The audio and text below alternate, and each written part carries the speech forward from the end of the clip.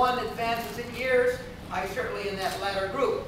But each of us has the spirit within us. Each of us has a spirit. It's how we use this.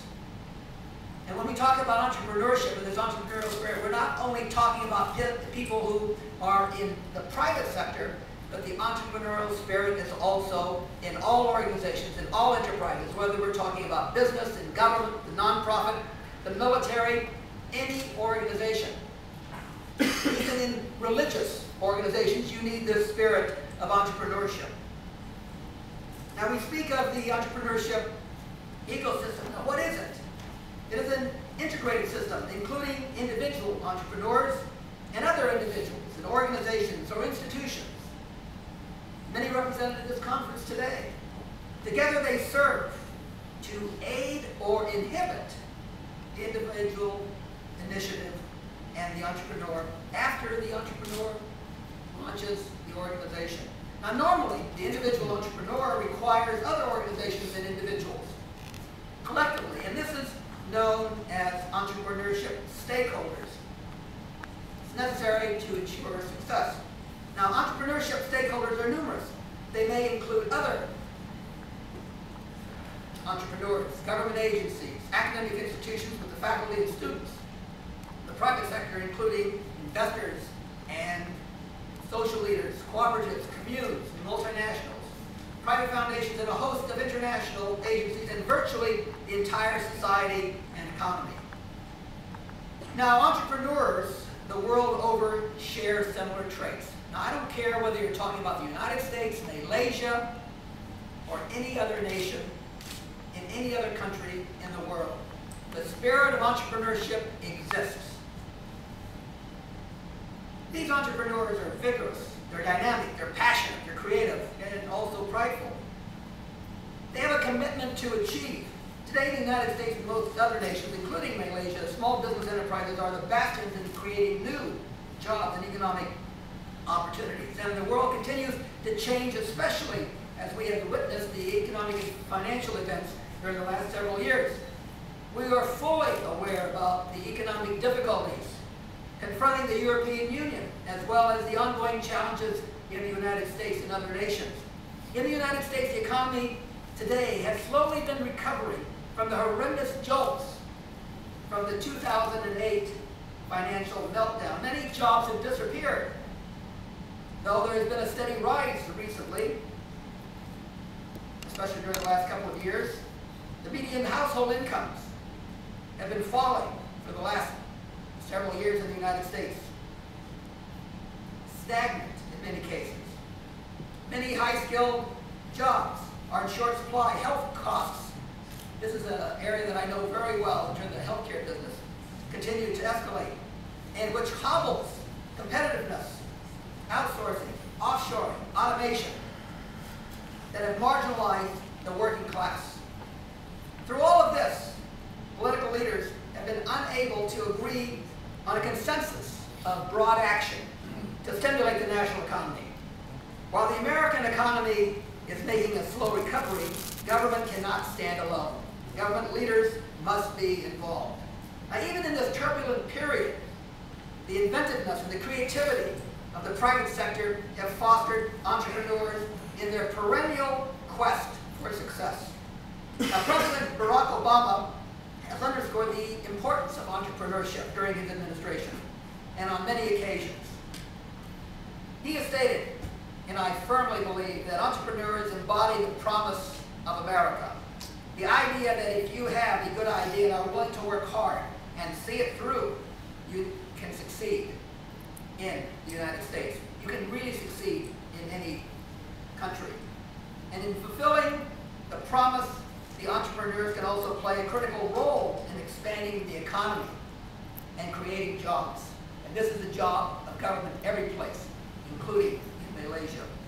In the Startup America project, the federal government has taken concrete action to improve the environment for high-growth entrepreneurship across the United States in 5 key areas. To unlock the access to capital to fuel some startup growth. Secondly, to connect mentors and education to the entrepreneur. Thirdly, is to reduce barriers in making government work for entrepreneurs. Rather than being an obstacle, they will assist, they will work together. And fourth, to accelerate innovation from the lab to the market for breakthrough technologies. And lastly, unleashing market opportunities in industries like healthcare, energy, and education that are so important, not only to the United States, but to any nation. And within the last fortnight, President Obama signed the Jumpstart or Business Startups Act, or called JOBS, J-O-B-S. And the JOBS Act is a combination of capital formation proposals to make it easier for enterprises and entrepreneurs to raise capital, including, and most important, this new crowdfunding. Now, what is crowdfunding? It's a new term. I didn't even know anything about it. But crowdfunding means it will allow entrepreneurs and micro businesses new and innovative ways to access capital over the internet. Now, this is truly remarkable. Now, for many small businesses and entrepreneurs, personal savings and appeals for money from family and friends are really the only way that you can get a business to start up. I went through this exercise 8 years ago when I decided to leave the lectern at the university where I was lecturing on entrepreneurship. And let me tell you something, ladies and gentlemen, it's a little bit different when you are lecturing behind the lectern to tell the students that cash flow is very important and you cannot expand too rapidly. Let me tell you something. I have 70 professional clinicians that get paid every 2 weeks in a highly compensated field. And I can tell you it's a little bit different talking about cash flow from behind the lectern to actually doing it. But it was a challenge and it was difficult. You know, I thought that I could go to the bank and say, I need X numbers of dollars. And the gentleman sitting across the table, who was also a graduate of my university, and he said, oh, Dr. Harris, so good to see you. But no money was forthcoming. No matter how great I was around the world, in my own community, I couldn't borrow all the money that I wanted. They could give you the money. You know, the bank is always very conservative. They said, yes, we will give you the money, but how about putting your home up for collateral? Well, I wasn't willing to do that.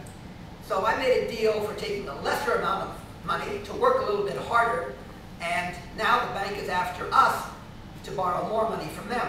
But it's great to pay off the loan and to start making money after a couple of years. But we were very, very successful, and we are successful because we worked very, very hard. And it's not one person. I didn't do it. The team did it together, and that's why it's very important to get the very, very good people.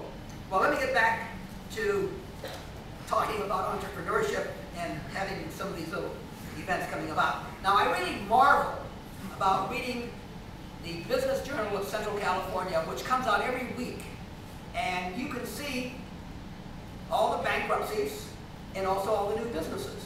Now, since 2008, we used to have very few bankruptcies in business. But since 2008, and I'm not even talking about the bankruptcies of individuals, I'm talking about business bankruptcies. Every week, we had an enormous number of bankruptcies. But at the same time, we had new businesses being started. Since 2008, more businesses got started than businesses that went into bankruptcy. In America, there's a new business started every 11 seconds. Now, roughly, if you listen to the politicians talking today, you know, we have about 600,000 new businesses started up in America, and the opposition today said, well, we're only having 500,000 new businesses started in America. Well, it's a 500 to 600,000. It's a lot of businesses getting started. But on the other hand, we also have some bankruptcies. And bankruptcies will happen even in the best of times. You know, people, you can be smart and still go out of business. You just do stupid things. So we don't want to do anything stupid. We want to be smart in everything we do. And that takes a lot of hard work. Now, I had the occasion of going to Greece last month. Now, any of you have been following the Greek situation, you'll see that country is really in deep, deep trouble. Greece is badly splintered. The population has wide disgust with the country's deepening recession and the spiraling unemployment. 50% of the youth, 50% of the youth between 18 and 25 are out of jobs. The official unemployment rate in Greece today is 25%. And you talk about the social fabric of a country coming apart. It's coming apart in Greece today. But in spite of the situation in Greece today, the entrepreneurs are still living in spite of the government, in spite of the regulation, in spite of the drag. Entrepreneurs are alive and well, and I had really the rare opportunity of meeting some of these people during the week that I was traveling throughout the western part of Greece. Now, in spite of all this unfavorable and dire assessments of the Greek economy, entrepreneurs will be the ones that will be pulling the country out. It's also important that they can't do it themselves, and they also need the political will and the stability of the government, because entrepreneurs cannot live unless there is a partnership with the government. And I can see here in Malaysia, because my first visit to Malaysia was about 40 years ago, before most of you were born. And it was wonderful. It was really great coming to Malaysia in those days, to go to Penang and to go to Ipoh and to come here in Kuala Lumpur. That was such a small little city. And I remember going into the Federal Hotel, which was kind of the best hotel at the time. Can you imagine the Federal Hotel is still around? But, and also to go into Penang in the old E&O before the new E&O was rebuilt. And I was there in November with my colleagues here from the embassy. And what a beautiful place. But things change. People change. And the startup, 10, 11 years ago, I was back again, and I saw the beginning of the startup in Penang. And what has happened to this country? It's just really amazing. And who did it? One person? A group of people. There was a collaboration between the government and the individuals to make life better, to increase the standard of living. And education plays a very, very important role. It's a collaborative process for everybody coming together. So the problems in Greece, the problems in Italy, Spain, Portugal, Ireland, they face a very, very tough future. And what you need is, there's a need to create a competitive small business environment for innovation. And the evolution of ideas from a small business and ultimately to entrepreneurial success has been the stimulus for revolutionary change in both the United States and also in Malaysia. And this sequence of events will be required to keep job growth in the future growing, because without it, you're not going anyplace. Now, what I like to do is keep on time to make sure that your coffee is